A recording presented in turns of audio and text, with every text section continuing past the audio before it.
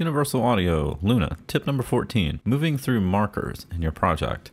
If you're used to using Pro Tools or something like Pro Tools, sometimes there's a menu that you can bring up and hit hotkeys to move between markers.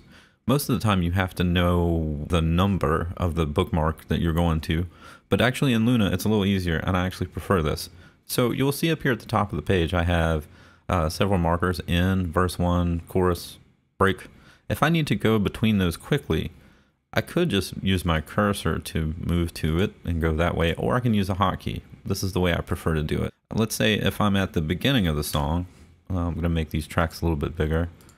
If I'm at the beginning of the song and I need to go to this marker right here, what I'm going to do is I'm going to hold down Control and Option at the same time. Now to move to the right, I'm going to use the quotation mark or apostrophe key, whichever one you want to call it, and it will go to the next bookmark to the right. And I can scroll through using that all the way to the end. I can use the L key to go to the left. Something easy to remember there. L means left, and the opposite of that would be the quotation apostrophe key. So what's interesting about this to me is also I can select sections by adding the Shift key. So if I hold down Control, Option, and Shift, then use the apostrophe key, you see I'm selecting up into that section.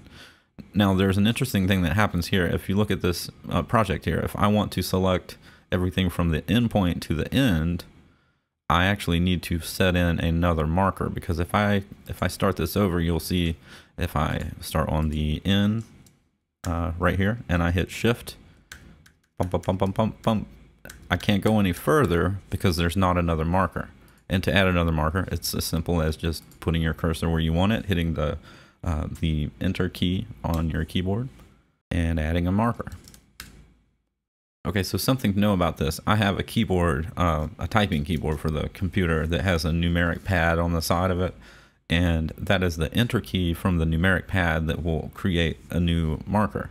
And so if I don't have that numeric pad, what I believe I can do is hit the Shift key and the Return key. That turns it into an Enter key. You might want to check that on your personal keyboard. But if you have the numeric section, it's just the Enter key. So again, now I can come here to the beginning. I'm going to use Control, Option, apostrophe to start, get it right at the end point. Then I'm going to add the Shift key to those two. So it's Control, Option, Shift, apostrophe key. I'm going to go all the way to the end, and I have that entire section.